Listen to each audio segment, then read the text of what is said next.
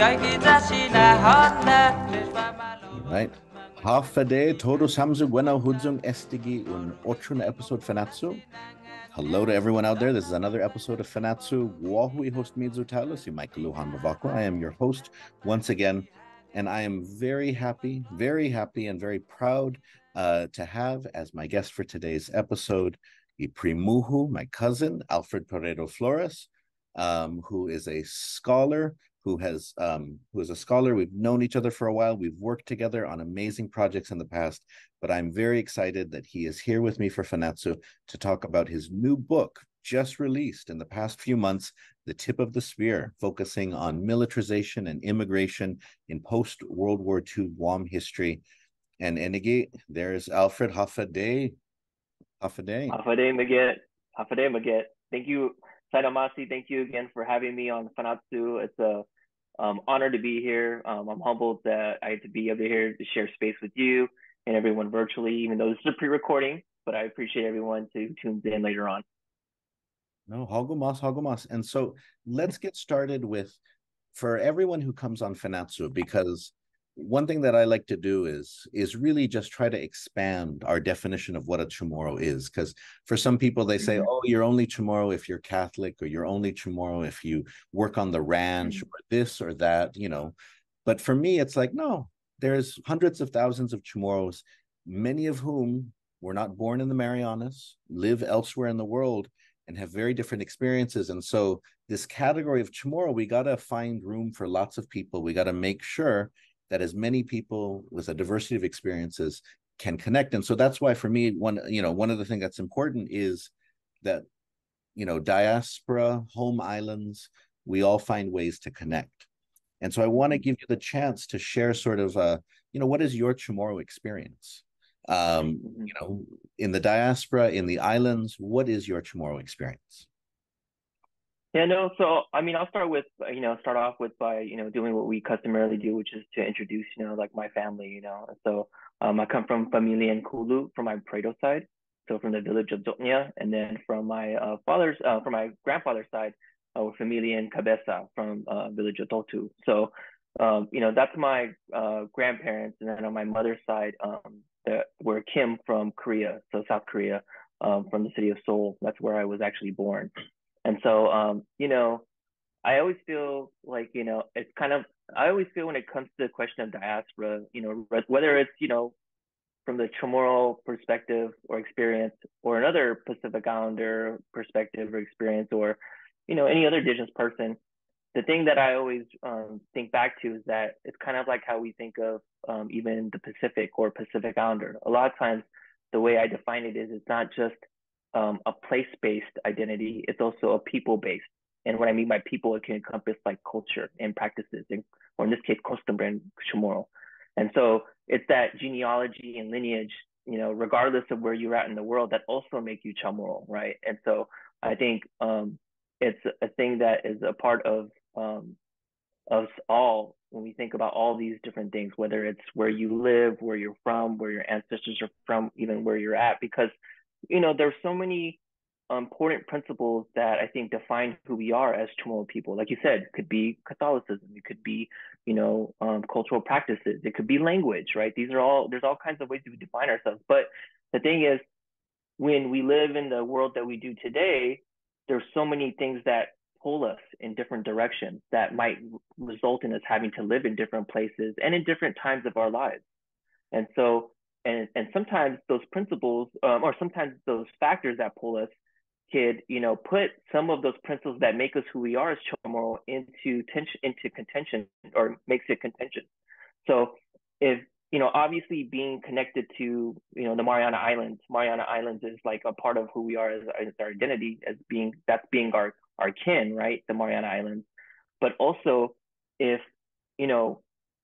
being close to family, being close to, and then, being close to family, and say your family no longer lives in the Mariana Islands. So, to have a person that's Chamorro have to make a decision between living near their, entire family, or their, or their nuclear family that might be like, in the continental US, versus being back, in the Mariana Islands, is a difficult decision for someone to have to make, right? So it's like, if if those are the principles that make us who we are in terms of loving our family and costumbre chamorro and the obligations and responsibilities that come with caring for our family, but also too being in relationship in proximity to our homeland and our home islands, that's a tough choice to make for some people, right? For everyone. And so, and it also changes during that particular periods of time. So it's at some moments, you know, you might be closer to home. In other moments, you know, you might be further away.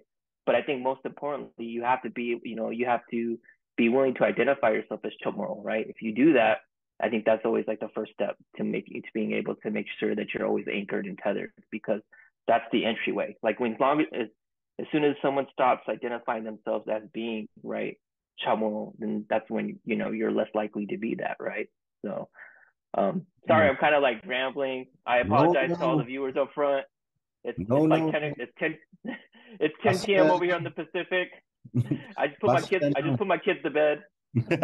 Basta no, primo. No. As I told Alfred here, Guidza a guest, he's the guest, and so he gets to ramble as much as he wants, But I do wanna thank you though for sort of the way you're talking about Chamorro identity, because, you know, as me, for somebody who still, you know, is out there, however I can, like teaching the Chamorro language, it's one of those things where it's a delicate thing, because the majority of the Chamorro people, more than 80% of the Chamorro people, cannot fluently speak their language anymore. And so it's this delicate thing, because on the one hand, you don't want to make those who cannot speak feel like because they can't speak, they are not Chamorro, or that there's something wrong with them. But at the same time, you want to encourage them and say that, you know what, if you can learn your language, then it means it's a part of your identity, a part of your heritage that you can't replace with, no matter how many t-shirts or tattoos. And I have lots of t-shirts and tattoos that say the word Chamorro on them. But so it's that thing where you don't want to define yourself in a way where you know, disempower yourself, but you also want to always define yourself in a way that there's room for inspiration and growth and possibility. So that's what I liked about the way that you were defining it. It's very real. You know, it's very real. It's about sort of the reality that we live in. But yeah, so Sidus Masi for that. Thank you. And then, like you said, you know, like, I mean, and I won't deny it, like the language to me is the baseline, you know, that is like the baseline, because there's certain things that we learn through language, right, that cannot be translatable into other languages. And so that is truly the baseline to being able to have a strong foundation in your culture. And so, but I'm always really inspired by all the different ways that other indigenous groups and other indigenous people, you know, also exercise, like you said, those different forms of identity, right, of that indigenous identity. And it comes through practices, right? It comes through responsibility and obligation, and how you kind of embody and live those things on an everyday basis. And so those things can happen, right, without always, you know, without having to always be in your homeland, right, in your home island. Yeah. And so let's I wanted to give us a chance here. So let's talk about islanders and Chamorros in academia. And so I was going through my photos, and I came across this one. This was, man, were we ever that young? Was my hair ever that long? Man, look how young we look. Oh my gosh. It's like, yeah. Was it like we're like 20 pounds lighter in those photos? Yeah, probably. Oh man. But so this is, of course, Alfred and I, and then, you know, Madel Narangas, who was one of my colleagues in the ethnic studies program at UCSD. We are both in the same PhD program. And so this is for the NPINE, the National Pacific Islander Education Network conference, one of those conferences that I always used to go to in Long Beach, usually in Long Beach, when I was in grad school. And so, you know, it was actually the first time that we connected, I believe it was at an NPINE conference. That's right. And so it was, for me, sort of, this was a very sort of community-based conference. It was not like you know, it's not one of those where sort of like you know, the people with the Guggenheims are going to go and hang out and talk and stuff like that. It was it was something which was much more community-based. There was Dr. Victor Thompson, who was Samoan, who helped organize it. And it was a lot of like, Pacific Islander faculty and grad students, and faculty at like community colleges, or who were just wanting to help, who were working with populations and wanting to get more people up into higher education. But this was, for me, an interesting experience, because growing up in Guam, I never really called myself Pacific Islander. I just called myself Chamorro or Guamanian or a local or islander. And then coming into the States and then realizing that there's a larger category that we fit into, but it's also a contested category, because some people say it's Asian American Pacific Islander, American Pacific Islander, or there's all these, what is it, AAPI, AA, whatever, all this stuff like that.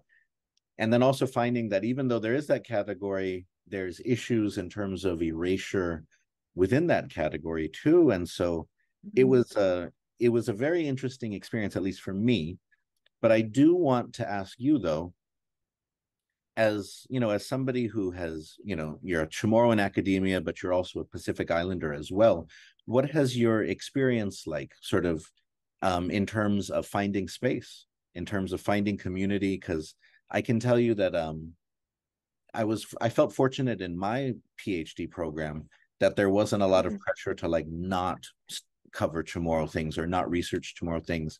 But I know other Chamorros who are in graduate programs, where they're kind of told that, no, this is not going to get you work, or it's not going to get you published, or who cares about this? You should write about a bigger ethnicity. Or one of the things that was common was this idea that, oh yeah, you can talk about Chamorros, but only if you compare them to an ethnicity that people care about. Do something cross-cultural comparative, where you compare Chamorros and Native Hawaiians or Chamorros and Puerto Ricans. And so I wanted to get your experiences, because you've been through, grad school, your tenure track, you're going up for tenure now, and then you've put out your book. And so what has your experience been like as a Chamorro, as a Pacific Islander in academia? Yeah, no, I would say that in a lot of ways, my start into, even into the, if you want to call it right, the field of Pacific Islander studies, is a lot of ways rooted in the kind of lack of presence that was common at that time period, right? So, when I was in grad school, it was like probably 2004 when I started. So, at that time, in 2004 in the continent, there wasn't a lot of PI faculty that you could go and basically be advised by, Pacific Islander faculty who were in positions of like at least tenured positions, right? There might have been some tenure track, but, so there was a lot of that, right? Like that was like the impetus for me to want to, really help expand and bring visibility, to Pacific Islander studies just broadly, because it was my experiences as an undergrad and an early grad student where I learned, about ethnic studies as a field and as a discipline. And, it really showed to me that our stories matter. Our stories, our histories, our experiences, they matter, and they tell us something about the world. They also, can help reorient and teach people, in other societies and other communities, things that, I think is also right applicable to their own experiences, that they can see the mirrored experiences and they can see the usefulness that, like the utility behind like our stories being told can help inform their own communities, right, in ways that I thought were also really important. So, like that was like my entry into it. And so, I think, over those years, especially since early on, I wasn't in my graduate program when I was at UC Riverside, the majority of my faculty members were Native American. They were like, they were Native American faculty, who did a great job. I mean, they gave me such great mentorship in just thinking about Native studies and Indigenous studies, and giving me that grounding. But they too also knew that there was limitations on how much they could advise me, because, they didn't know the communities, they didn't know the archives, they didn't know the organizations, they just didn't have that, research experience to help guide me. So that's kind of like why they encouraged me, and I left UC Riverside. And so, I think as I, as time went on, and as I, went to UCLA after that, and I was working with, Keith Camacho there, and then, there was Vince. Obviously, Vince was already, a tenured professor at University of Michigan, and Amy Stillman and Damon Salesa, right, were over there. So, there were, faculty members there that, I think were helping to also build Pacific Islander studies. But, and so, those early years were tough because, it was always about the question of the question I always received was like, well, why is it significant? Why is Guam important? Why is Guåhan important? Like, why should people care? And I think that's a question that gets asked to probably most grad students, right, when they're doing a dissertation. But I always kind of felt like there was an extra, emphasis for, like, when it was asked to me and other people who might be studying like smaller communities or smaller places. And so, I think that was a question I felt like it was always kind of stronger or more imposed upon when it was always asked to me to do that. So, and I think that's also reinforced in the discipline I was in, which is history. In history, they're always asking the question about scale. Like, what is why is, Guam important, when thinking about this larger region or larger places? And not that those questions don't matter, because they do, and I think that is also one of the ways we can tell, a larger story about our own island history, right? Our own on the Mariana Islands histories. And so that question is important. But at the same time, though, that also kind of reinforces the, well, why should anyone care about Guam question? And so for me, I always try to make it legible for people to see like how Guåhan fits into these, larger histories and larger stories. But at the end of the day, my other commitment is really about the liberatory politics of the work that we're doing to really, push like the narratives that we have, like the tip of the spear narrative, like America's Day Begins narrative, the liberation of Guåhan narrative. Like, these are all the things that actually, that's like, to me, I more care about, like, the liberatory politics and like addressing those narratives that most people know about Guåhan when they, hear it on the news. Right, usually in reference to like North Korea or China, right? Like that's usually when it mostly comes up in like mainstream media. And so that's like my commitment really there, is to like try to show people, at the end of the day, that there was a different world in Guåhan before World War II. Yes, the military was already there, but that world that Chamorros lived in and other people on the island who are not Chamorro living in Guåhan before World War II, that's after World War II, it's a different place. It does become, in some ways, a different place, just from the physical, right, the environmental and physical, and even like the social and cultural, dynamics of the island, change over time. And World War II has a lot to do with that.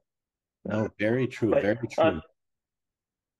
Very true. But the final thing is like, the final thing I want to add was like, I think though now there has been a large improvement. I think today, we see as a professor now, I see colleagues in, Asian American studies. I see colleagues in, Native American studies, that have become like allies, for, and space makers for Pacific Islander faculty and Pacific Islander issues. And so, I think it's situational though, it depends on the departments, it depends on the institutions, but, if you look at across the continental US, you'll find, Pacific Islander studies, Pacific Islander faculty in different types of departments. Sometimes they're in American Indian or Native American.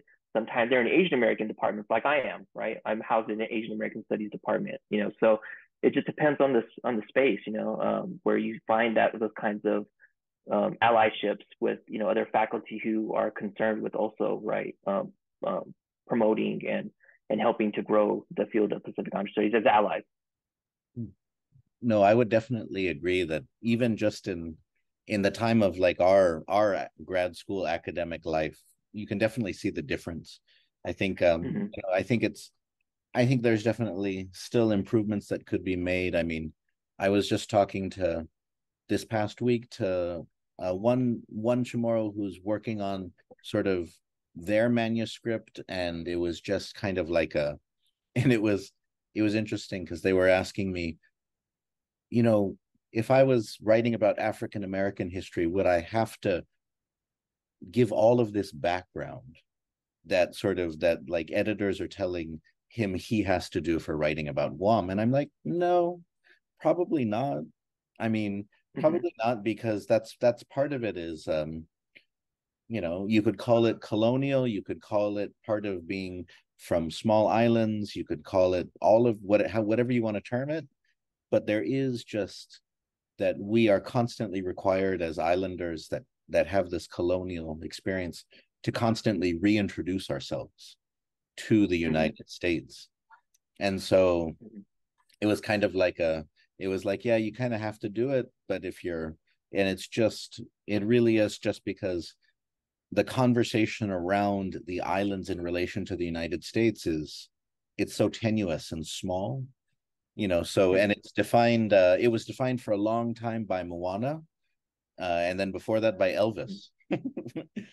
So it's defined by these certain things, and what's fascinating is that it's also defined by military, sort of by military value, although in strange ways, and so let's move into that now, though, because your book and your research, you know, talk about militarization and immigration, and you know, Chamorros live militarized lives. That's just the reality. Whether it comes out because you are a family in which you have been dispossessed from land because of military bases that are there now. It could be because, you know, that your family lives elsewhere in the United States because of migration patterns that are determined by military service, right? There's lots of ways. Guam is an island in which 29% of it is US military facilities, and the Marianas are the home to what the United States calls its playground, one of the largest training areas in the world.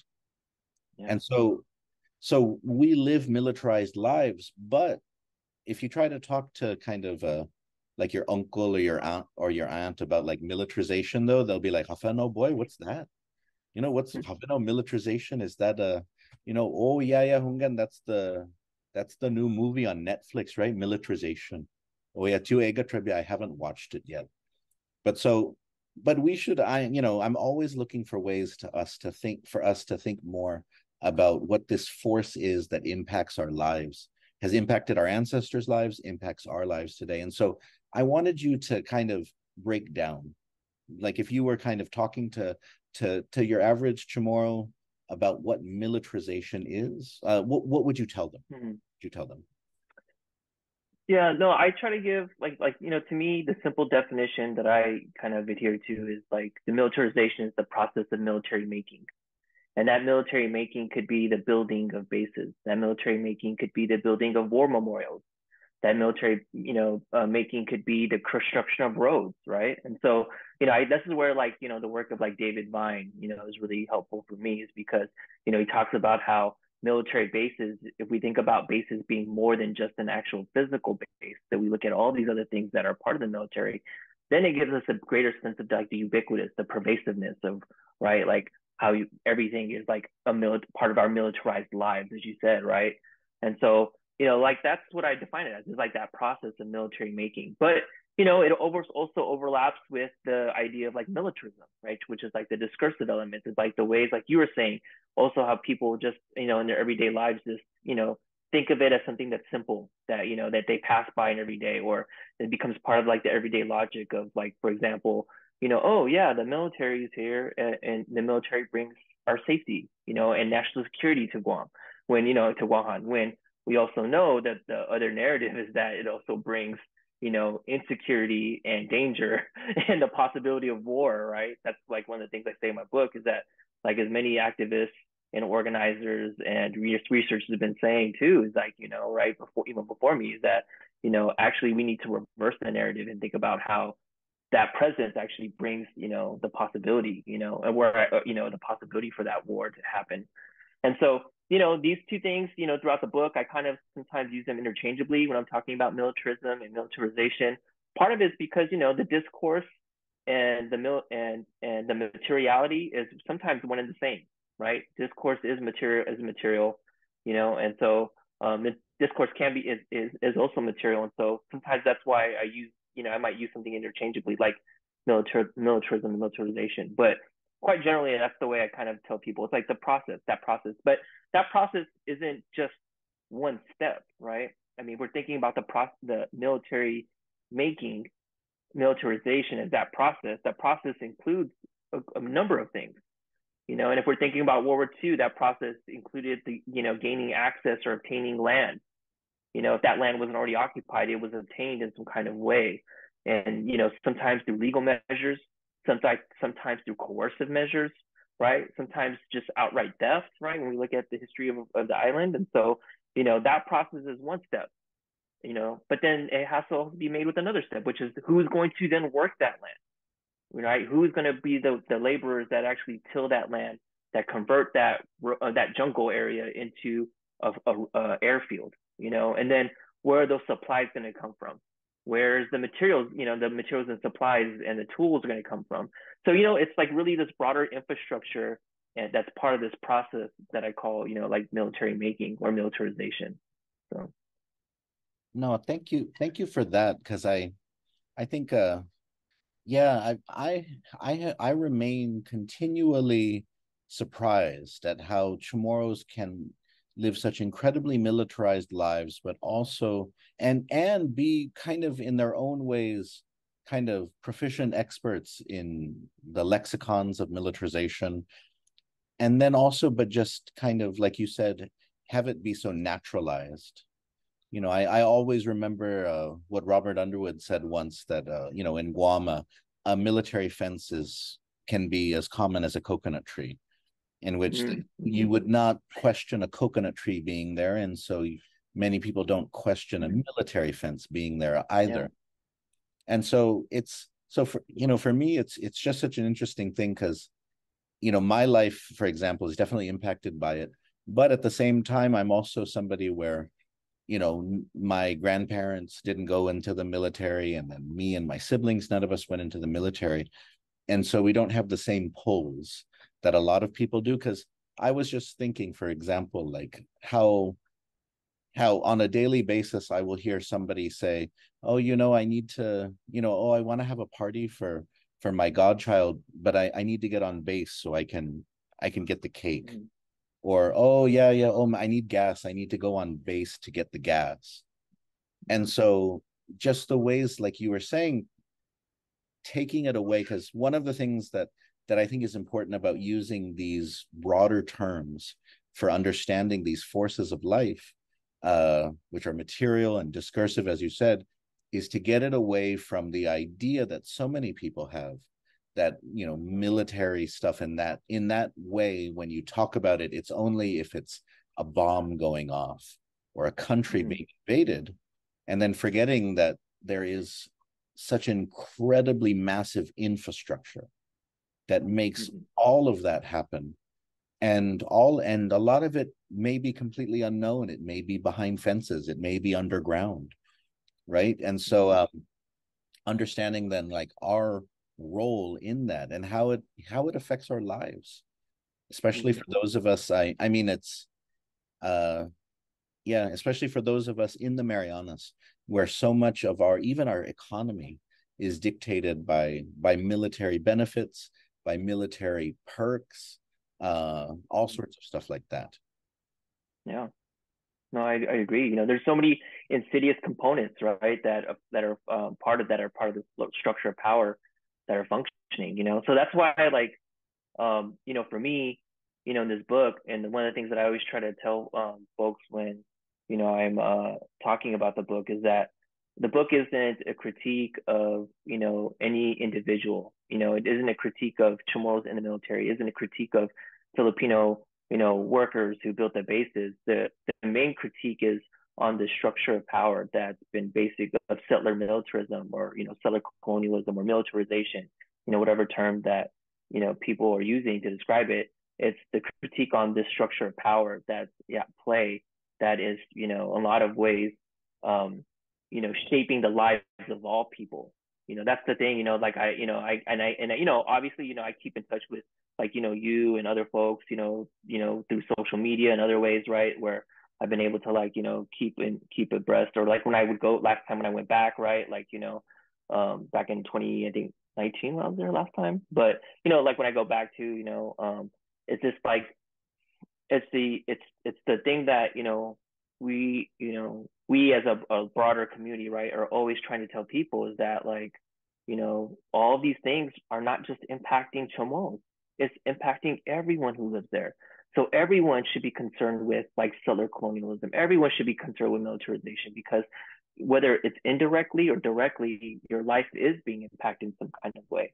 Sometimes it's more clear to us because it's right in front of our face, but other times it's buried behind a fence and it's leaking, oil and gasoline into the underwater aquifer and the underwater, table, right? Like Red Hill, for example, like in Hawaii. So like there's, all these ways that, um, lives, right? Everyone's lives are impacted. It's just sometimes more, overtly, and sometimes it's not. Oh, again, Sidus Masi, Sidus Masi. Let's get into your book right now. And Okay. I am so proud of you that you were able to, Thank that you. you went through all the work, to get this done, to get this out there. And it is an impressive book. It is an important book. It fills in so many of it fills in important gaps. This is just for somebody who studies and has written about Guam history, but I can tell, Mm-hmm. I can tell all of you watching that part of the period that's covered in this, the immediate post-war years, when so much of how the island is today is decided, whether somebody makes a plan or whether it just happens, but in terms of what the island will look like, how it's going to be, it's in those years. But because it falls in this gap between liberation and the Organic Act, Mm-hmm. it becomes where this part where even a lot of people interested in history just don't think about it, because you have the big moments, liberation from the Japanese, and then, oh, we're US citizens 6 years later. But there's so little about what happens to the island, what happens to the island in terms of the post-war, the Guamanian era, as Guampedia calls it, sort of being created. And so the book, The Tip of the Spear, Land, Labor, and US Settler Militarism in Guåhan, 1944 to 1962, is published by Cornell University Press. So if you go on the Cornell University Press website, and if you use the code, and I'm going to put the code also on the live stream so people can get it, 09EXP40, 09EXP40, then you can get a discount on it. And it's good too. I mean, support our Tetlu here. That Cornell Press knows that they that they picked a winner with this with this book. And so put for board 09EXP40 is the discount code. This is the hardcover version. And so please get a copy of this, because if you are somebody who really wants to get into our post-war history, the post-war history of the island. And the thing is, I've interviewed lots of people. This is a lot of the stuff covered here is stuff that people only talk about in specific ways, or skip over entirely. Like, for example, people that are descended from the foreign laborers from the Philippines, they have their narratives in which they talk about their experience, but it's almost always completely disconnected from other narratives of the time. And so what's great about this book is that it brings different narratives, which in the community and in scholarship, people have talked about separately. And then it brings them together in a way to try to make sense of this time. And so, okay, I want to give you the chance now. Put for what? Go ahead and give us I was spoiling a little bit because that's the part that I'm excited about, but give us the broad strokes. And remember, this is your hour on Fanachu, so you can take as much time as you want to just lay out what is the book, what are the main points from the book that you'd like people to know. Thank you again, Primu. So, no, yeah, the book, the main argument of the book is, or I should start with just kind of, like I mentioned a little briefly earlier, is that, this book is really about trying to tell a story. The story is about, what happens to Guåhan, and the people living there, during this time period.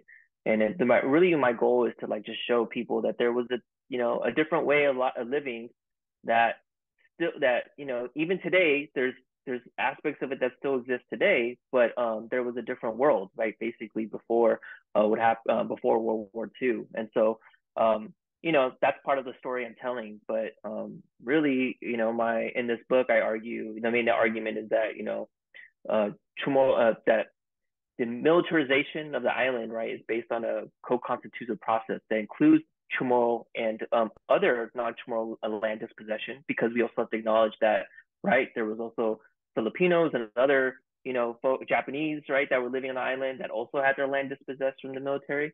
But, but the majority, right, obviously being Chamorro. So Chamorro land dispossession, and the co-constitutive process of, the recruitment of several thousand laborers that came to the island. So once again, right, thinking about the infrastructure of the process of militarization. And so, these Filipino, these workers, most of them coming from the Philippines, several thousand from the Philippines, mostly men, and also, right, a smaller number, but also, within the thousands, these white American workers that were coming, right, many of them coming from the South. And so, these two groups make up the majority of the workers that come in after the CBs leave, right? After the majority of the CBs leave, and they're the ones that are basically continuing the building of the bases and the roads and these other things, right? That these other, forms of bases, as David Vine says, all throughout the island. And so, throughout the book, I also talk about how this process, though, included other things like the discursive, element of it. So this is also the era in which we see, this kind of idea of modernity and militarization, or the military, becoming synonymous. So when people start thinking about the military, in this time period, it's also depicted in American periodicals and in the continental United States as the military being this, this benevolent, power. The military being this benevolent, institution of bringing modernity to the island. Look at, they're building modern roads. You could see that in the Life magazine, that article. There's two of them, but one of them in particular, the one from July 1944. Hope Cristobal shows it in Insular Empire. She kind of features it momentarily in that documentary. But in that article, it shows, right. It makes it synonymous. It says look at all these lights and roads and things that they're doing, that they're modernizing the island. But we have to remember, all of those things are done for the benefit of the military. Marine Corps Drive, the major, the major and widest and most modern road, that was built at that time, was to connect the two bases. It was not made, to make, travel smoother or easier or faster for Chamorros. It was for the military to be able to, mobilize and move soldiers and move equipment and vehicles, between the naval base, right, and through Teesden, and then through Anderson Air Force Base, right. It was that was part of that process. So that's one of the chapters where I talk about that. And then in another chapter that also is a large part of this story is the interracial and interethnic relationships that emerge, interracial relationships that emerge as a result of all this militarization going on. Because obviously, we have, all these Filipinos coming in, also these white American workers coming in, and we have these different kinds of, as Nicolin Woodcock calls, these militarized intimacies that emerge. But see, for me, I look at intimacies in a variety of ways. Intimacy just doesn't mean romantic relationships. Intimacies also include violence, right? And that itself, it can also be a certain type of intimate encounter. And so, these are the kind of ways that I'm looking at it. And then finally, the book ends, and I have a chapter on Filipino and the laborers experience that happens in Guåhan, the ones that are building the bases, the Chamorros that are involved with that, the Filipinos that are involved with that. And then finally, I have this final chapter where I look at the history of Teesden as a case study for bringing together all those themes of the book. So the land, the labor, the interracial relationships, the discourse, they all come together in looking at the history of Teesden. So that's kind of the overview of the book. And in some ways, the book also attempts to, in a more academic way, right? I try to make contributions to different fields of study, right? That's one thing that we always do, right? In academia is always trying to make our work legible to other fields. And so, one of the things that I think I hope is a contribution is to thinking about like settler colonial studies.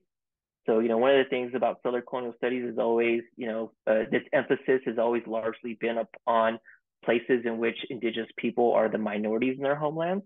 And rightfully so, right? Rightfully so, that is the usual focus. So places like, Aotearoa, New Zealand, Hawaii, right?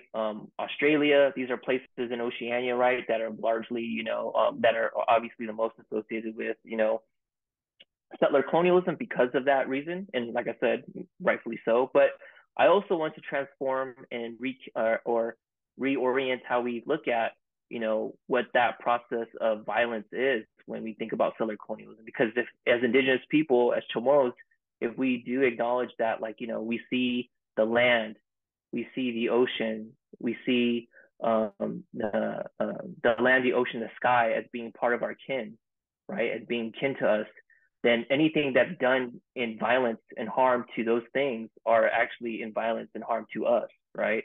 And so that's where, that violence is being carried out through militarization is also, right, harming us.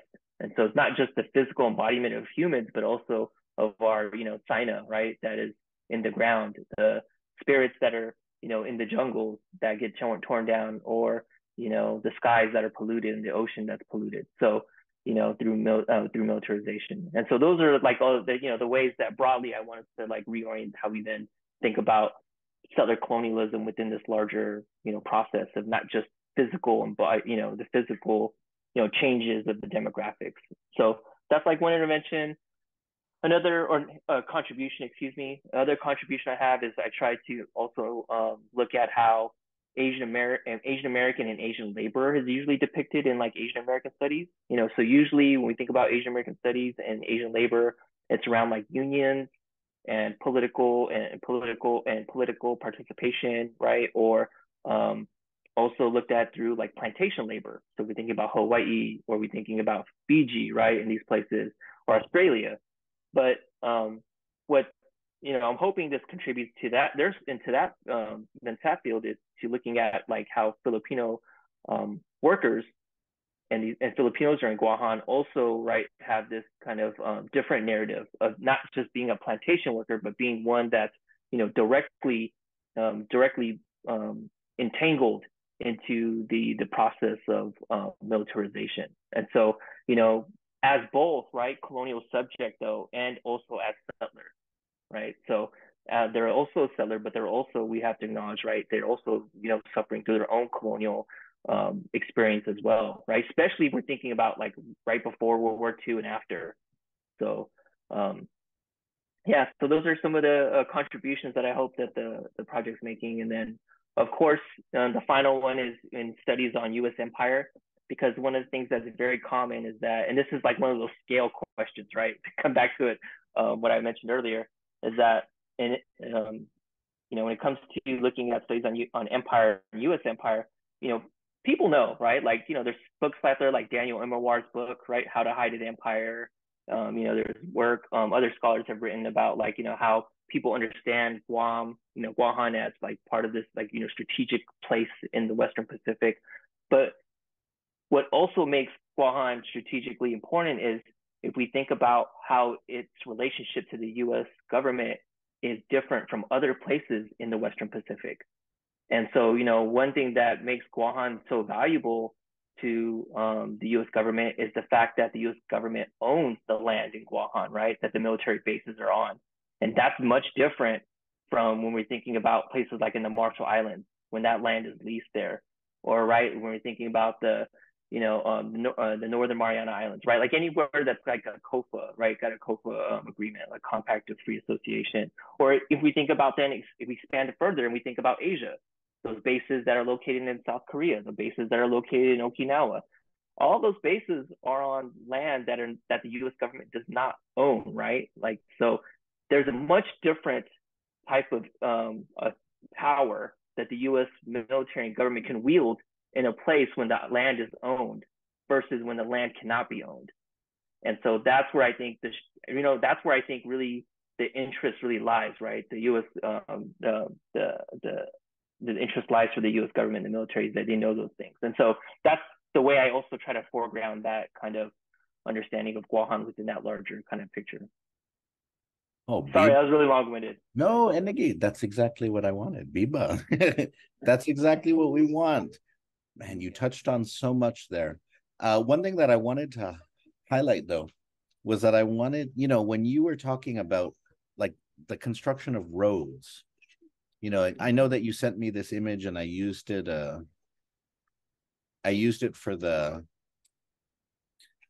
for our flyer for this episode. Something as simple as roads, right? And how that these roads were created, and these roads continue to be maintained primarily because of Guam's strategic value to the United States. And so, for the position of the Chamorro in this space in which kind of the flurry of militarization, sort of like the glow of your strategic value, creates some opportunities for you, albeit indirectly, right? In that Guam does receive per capita more than other territories of the United States in terms of federal spending because of its the military construction and the fact that the roads on Guam get used by the military, which means that the roads on Guam, federal funds need to go into those roads. And so, I wanted to ask you your perspective on this because, one of the things that we find, though, is that similar to how, people say Liberation Day, right? And that becomes sort of an argument for loyalty to the United States. But how far can you extend that? So if the United States didn't invade Guam to actually save the Chamorro people, but it happened as a byproduct of that the Japanese were removed and the Chamorro people's lives got better, and the same with the roads, that if these roads were constructed and the Chamorro and other people benefit as a byproduct, how much loyalty do you ascribe for that? How much loyalty do you give that if somebody is not really recognizing you and your needs and your value, but you just kind of get the scraps, or you get the, you just kind of you get what the excess from it, but it's not really about you. And so, because these issues that you're talking about, it's militarization and our relationship to the United States, it's one of those in which sometimes Chamorros feel that intimacy through their service, through their sacrifice to the United States, but then also have to confront the fact that the United States is a massive country, and the lives of a few Chamorros don't really factor. The service of a few Chamorros don't really mean that much in the larger sum of things in the United States. And so I wanted to get your thoughts on that. I spent a little while looking at this picture too of the construction, the post-war construction on Guam. But what are your thoughts on that? I think roads is one of those ways, right? And as one of those examples of infrastructure where we can see, settler militarism really at work, right? And so what I mean by that is one of the things that the book is, one of the theoretical frameworks that I use for the book, or the primary one, is Juliet Nebelon's idea of settler militarism, the way that settler colonialism and militarization conceal, hide, mask one another, legitimize one another. And so when I was reading about that and thinking about Guåhan, I thought that it is a theoretical framework that really does speak to a lot of what's happening, especially when we think about roads, because roads, right, are one of those things where even today, right, that main road that we talk about and everyone knows about is Marine Corps Drive. It's called Marine Corps Drive, so but at the same time, we aren't always taught about that history of how that road even came to be, that it's just almost like that road has always been there, you know what I mean? That's the kind of sensibility behind that, that space. And so I think that's part of what settler militarism does. It does all these different things, right? As Juliet Nebelon says, but it also naturalizes and makes things just kind of like, oh, that's how it's always been. But there's this process. There's a structural force at play where, you know, the naming of this road that you might drive on it every day, and you know, to call it Marine Corps Drive, just a reminder. It's always like this constant reminder for, I think, for, you know, Chamorros and anybody else, right? Not just Chamorros, but anyone else that, you know, might have, you know, lived on Guam for a long time, you know, and has not known parts of the history or the stories of World War II and of liberation, as a reminder, right, of the quote unquote sacrifice of the US military. And so it kind of goes back though, like my critiques though, like I was kind of mentioning earlier, is not about like Chamorro individuals, you know, or anyone, you know, individuals that are in the military. It's more about the structure of power, you know, because the structure of power is what, you know, has a lot to do with the choices that people are making. You know, one of the common things that we see, you know, when it comes to like military service, even in the continental US, or, you know, back in the Mariana Islands or in like Samoa, right, or Hawaii, is that a lot of times people are struggling. People have financial hardships, you know, and even at one point when I was a young person, you know, I even thought about joining the military at one point, you know, just because I thought that it'd be like the easiest way to, you know, be able to be financially stable, you know, and so, you know, with all those things said, right, to come back to it, it really is about looking at how, you know, these roads are like symbols of that. Like it's examples. They're examples of that, you know, settler militarism dynamic at work.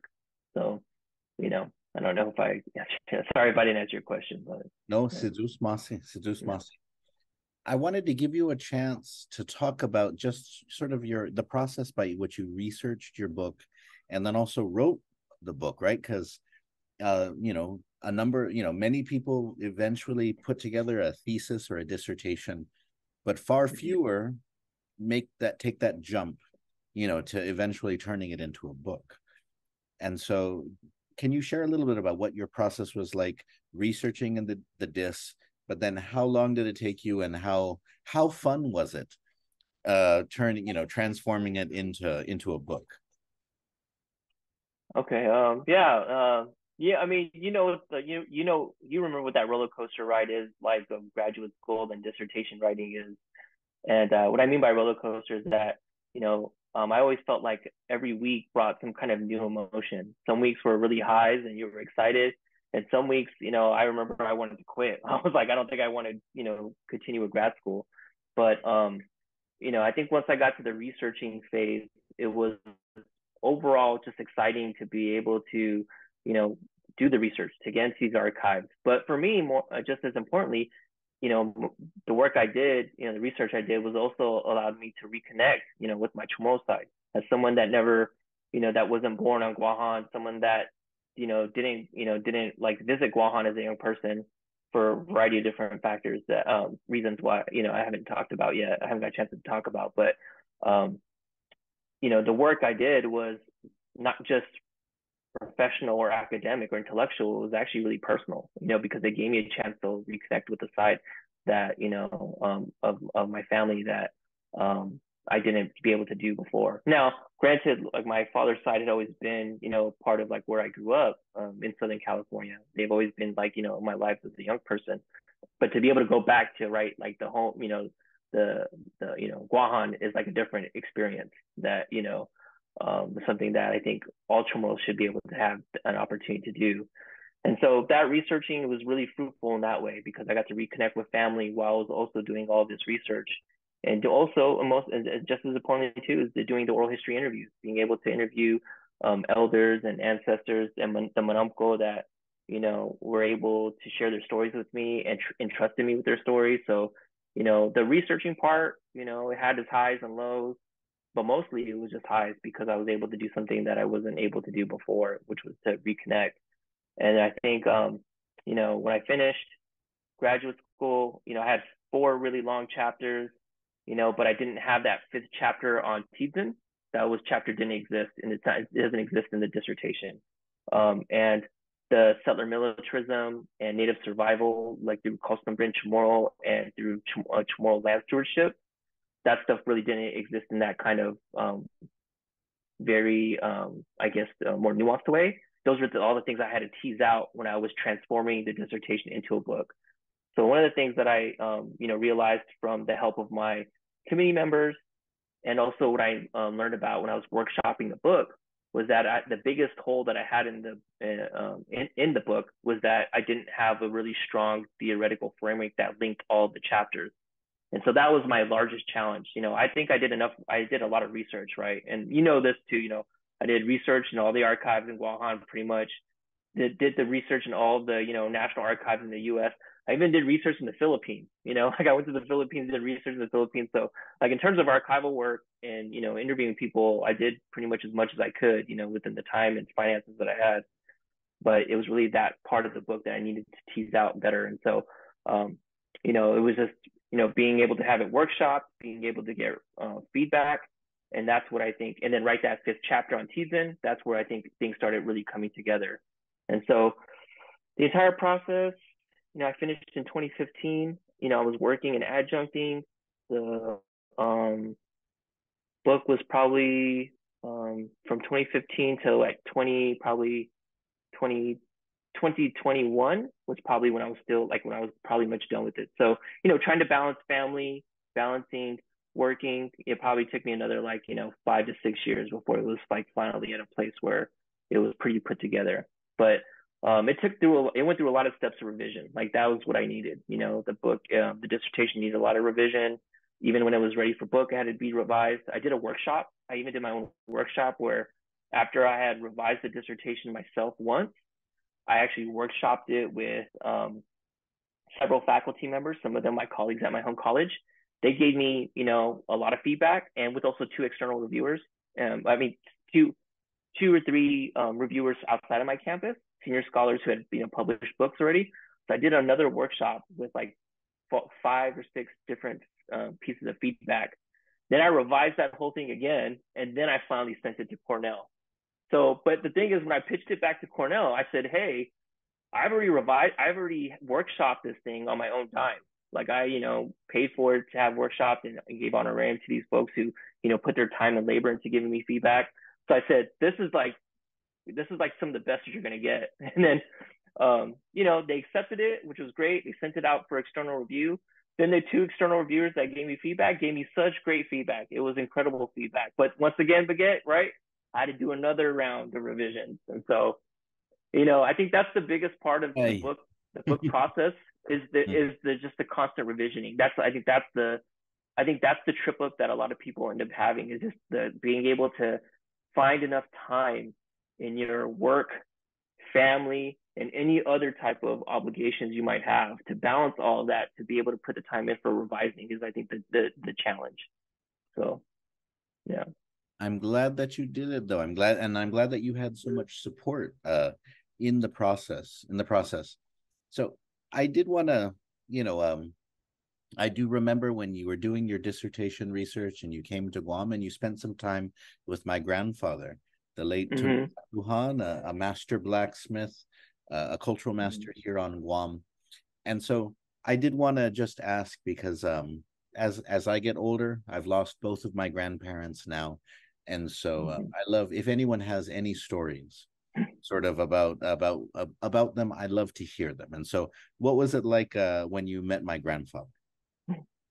Well, Sadamasi, thank you again for also encouraging him to allow me to interview him, because, that was, I know, a big part of him even, meeting with me, obviously has a lot to do with the fact that you and I are close. And so, it was really great because, everyone knows him as the master blacksmith, like you said. Like that is something that everyone knows, but I don't know though if people also know though, like he was like in one of the first Chamorro immigration officers on Guåhan. That's probably a fact that people don't know as well, right? As him being the master blacksmith. And so, I interviewed him. It was good, of course, he was, filling me out a little bit. I feel like, to kind of see what he wanted me to, he was wondering like, what story, I was like seeking from him. But, the main story that he's told, right, that the one that he made it into the book was the one where he talked about how like there would be these Filipino, workers who would be trying to gain permanent residency, and they would be claiming that they were married to these Chamorro women. And in the book, right? I don't know if you read that one already, Miguel, right? But he says like, oh yeah, there's this one Filipino woman that brought the one Filipino worker that brought this woman in, this Chamorro woman in. And I said, oh, you brought your grandmother in, and he was like, no, this is my wife. And he was like, oh, what? He was like, oh, I don't know about that, like he himself, like kind of chuckled about it because he was just like, yeah, there was like those kinds of things that happened. And so that was one story that, I thought was like, wow, that's a really great anecdote that needs to get into the book. So that one made it in. And there was other ones too, but they just weren't within the scope of the book. So the other story that was really poignant, but because it just wasn't what the book was about, it didn't make it in, was the one where he talked about processing Vietnamese refugees at Anderson. And he said that like one of the things that just was like blew his mind away was that the first wave that were coming off those airplanes, like those were some of the most wealthiest and privileged Vietnamese that were coming into the island. And he remembered when he was processing them, some of them had like briefcases of gold. That's what he said. Like they literally had like gold in their briefcases because, right, many of the Vietnamese that came in that early first wave, they liquidated all their cash into like things that were like stronger commodities like gold, right, or silver, things that they knew that would be able to be sold much more, be able to be used, right, as a way to like sell and make money versus like, Vietnamese money, which is not going to have any, right, any currency within the US, right, the same way that gold would. So that was the thing that I remember too, that I was like, oh, if this book was, had a chapter on Vietnam, maybe it would, make it in. But that was, obviously that's not one of the sections of the book. So. Oh, Sidus Masi. Thank you so much for sharing. When I was, when my grandfather was alive, I would sit down and talk with him, and so often. And it was interesting because before he died, he made me promise that like I would write a book or something about him. But for him, it was really like he wanted the cultural aspects. He wanted the blacksmithing stuff foregrounded. He wanted people to remember because there may be a time in the near future where no one makes traditional tools anymore and where people don't appreciate them anymore. And so he really wanted that foregrounded. And so even when I would try to talk to him about his life as an immigration officer, it was hard to get stories out of him, So I'm glad that you were able to get some stories about him, because even for me, he would be coy about it. And eventually, after talking to more people, I learned that part of it too is just what Robert Underwood calls kind of a Guam's addiction to foreign labor, is just that my grandfather was somebody who like wanted Guam, who was on the front lines and kind of hoped that our local leaders would develop our own workforce more. Because I do remember him sometimes telling me like, man, when he would see like a rich Chamorro who's like a politician, or saying, yeah, I remember when that guy had a business and they wanted to bring in all these people to be waitresses, and he would say they can't hire Chamorros for that, they couldn't hire locals for that. And so he would say those things, and then later, after talking to others such as Robert Underwood, he would say part of this is that issue where that, and this is your book, bringing together militarization and immigration. It's an important thing for us to discuss, because Guam is this place in which we rely on cheap foreign labor to build bases, but also to build civilian projects, to build houses and residential areas, commercial areas off base. And so for my grandfather, I know part of it too was just him feeling like what he had felt at a certain point in his life, that it had been completely lost in the shuffle, and that people, rather than building up the island and building up sort of local workers, had just continued to just bring in foreign labor because it's cheaper and it's easier than dealing with local labor. And so, so I appreciate you, oh, go ahead. No, and that's part of the reason why, right, the book stops at 62, is because, the kinds of infrastructure that's being built after, the lifting the security clearance is really a different kind of era than, right, in Guåhan's history. That's where we see more of the, like you said, right, the Filipino and other civilian workers that are brought in to do more of like, like more infrastructure building that's like for civilian, right, like for civilian use, like new housing tracts and these kinds of other things, right? So that's like one component of it. But then two, the other thing about your grandfather, that I think about too is that he was, I mean, I can see maybe some of his reservation or hesitation in like telling a lot of those stories, because I also wonder to a certain extent that, he was in a very precarious position. He, right, as being one of the first Chamorro immigration officers, had to, right, and straddle this line of like, following like the law, right, following his duties as an immigration officer, but then also, right, like trying to balance like what his own community is going through. You know what I mean? Like like that's a tough position to be in. To like also like say, okay, I am a representative, right, of the federal government in the sense that I'm an immigration officer, but then also too, right, having to balance that like, he's also a person from the community. He's a person that, loves his community and, loves his culture and loves, Chamorros, right? So that's a tough position to be in, so I can see also too, maybe that might be, I mean, I don't want to read into it, but I can only imagine that's not easy to like have to remember either, have to, Yeah, no. Talk about.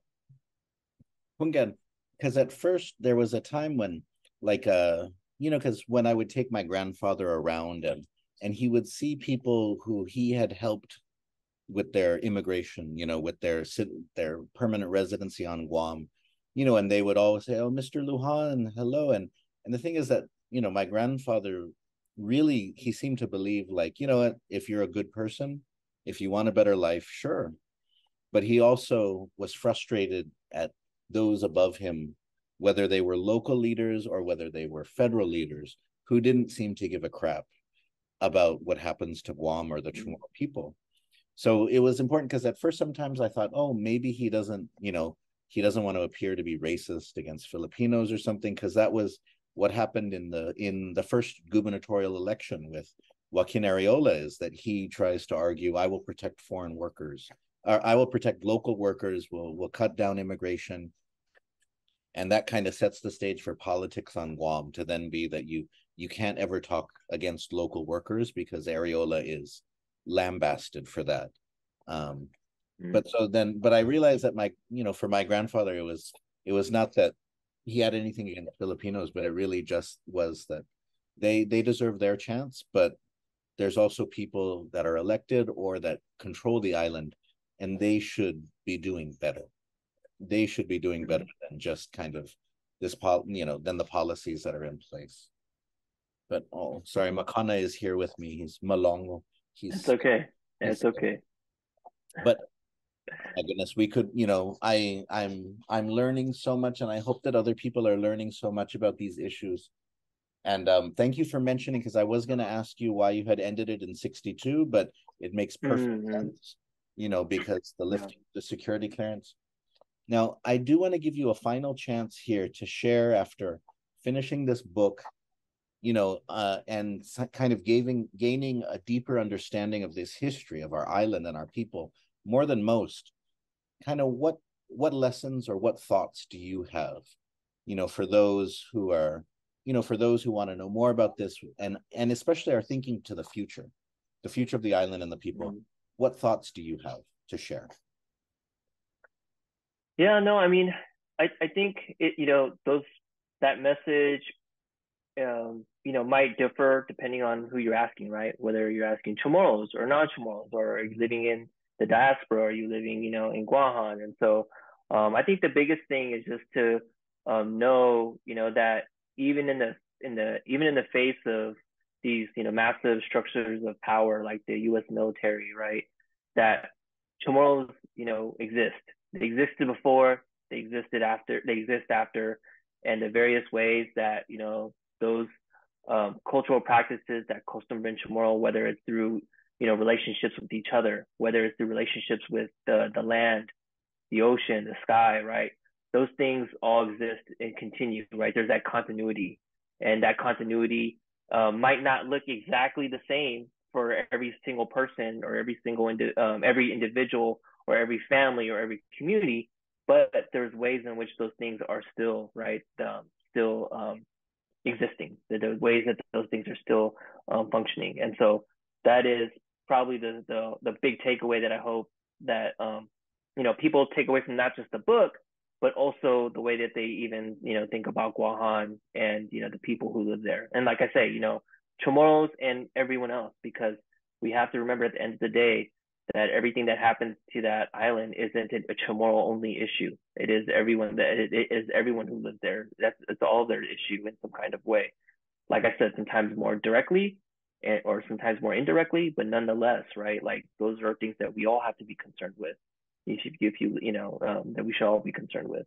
But those are like the two things that I encourage people to think about, and to find their own ways to explore those things. Whether it's through language classes with you, or with listening to the Fanachu podcast, or going to Guåhanpedia. Guåhanpedia is such a great resource to find stuff that you and many other of our local like many of our folks back home have authored, right? Like a lot of the different essays that are on there. So there's so many ways to learn and to reconnect, and yeah, I just hope people do it in some kind of way. Biba. All right, Sidzus Masi. Now I wanna share your book one more time, and so remember that you can. It is on. You can get it on Amazon, but if you get it on Cornell University Press, and I believe it is 09EXP40 is the discount code, and so put it in. Show your love, your Guanaizanai, para Alfred. Show your support. It's a great book. What you've heard today is just kind of some of the broad strokes of it. But when you really get into it, it's really connecting a lot of the issues that need to be connected. I've heard, as we've been talking today, I've been thinking about some of the works of some of our friends and our allies, such as Josephine Ong, Christian Oberiano, who are, working on settler colonialism in Guåhan from other angles. And so it just, your book is such a great part of that emerging conversation.